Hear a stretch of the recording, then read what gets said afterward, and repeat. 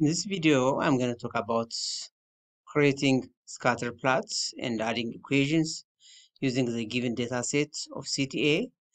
As you see over here, the dataset displays the year between 1995 and 2007, as well as the price on the second column.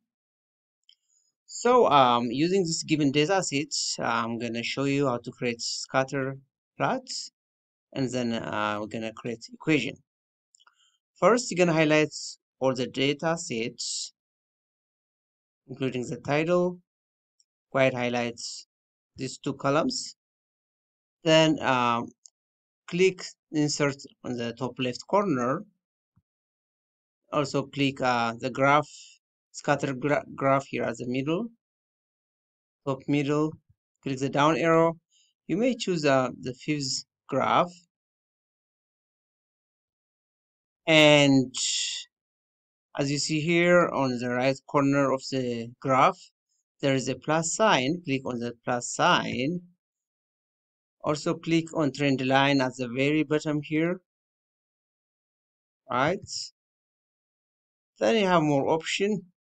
As you see at the very end, click more option. Now you're gonna see three icons. So you're gonna select the last icon, which is a trend line option. It looks like a bar graph. So you're gonna click on it. So you have more option. As you see here, there are different equation on graph. There are different graphs. So we're gonna click on linear first, right? Then by going down, you're gonna choose, or you're gonna check display equation at the very bottom and display R squared value on charts. This is gonna help you to create correlation coefficient, the last one. All right. Now, as you see here on the graph, we have a linear equation. Let me make it a little bit larger.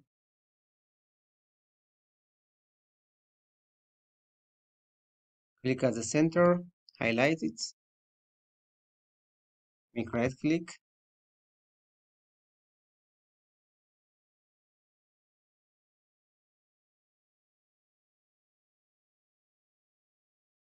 Let me go back to home. Yeah. Let's increase the size. That's better.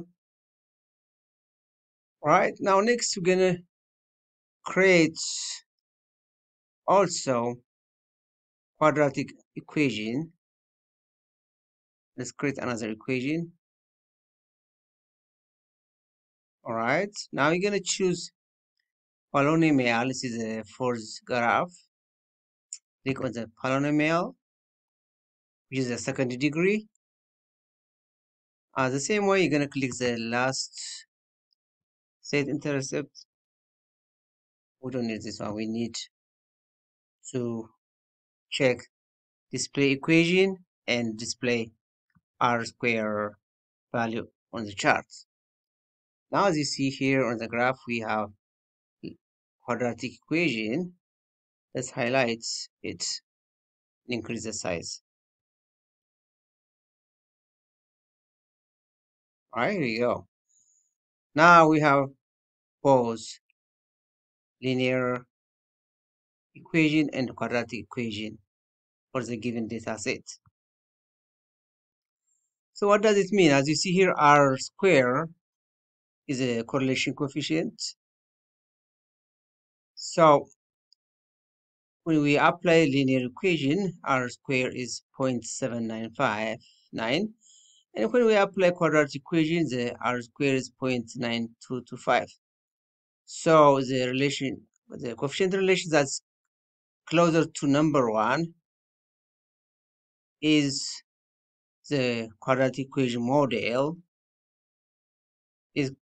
has more strong correlation coefficient because the R squared value is closer to number one. Okay, so whenever you see the coefficient correlation is very close to number one, that's where you're gonna see strong model equation. So we're going to choose the quadratic equation as our base model. So we can say here quadratic equation model is the best one for the given data set. All right, and highlight this one, increase the size.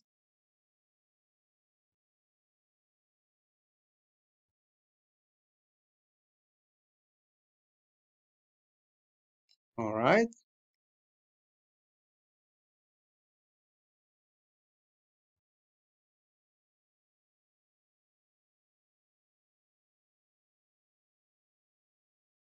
here you go. So to summarize, we have a data set of year and the home price, and using a scatter plot and coefficient correlation and equation, we find out that the quadratic equation model is the best model to explain how the data set is strong enough with respect to correlation. So the data set shows us that there is a very strong relationship between the year and the home price. That means as the year increases, the home price also increases.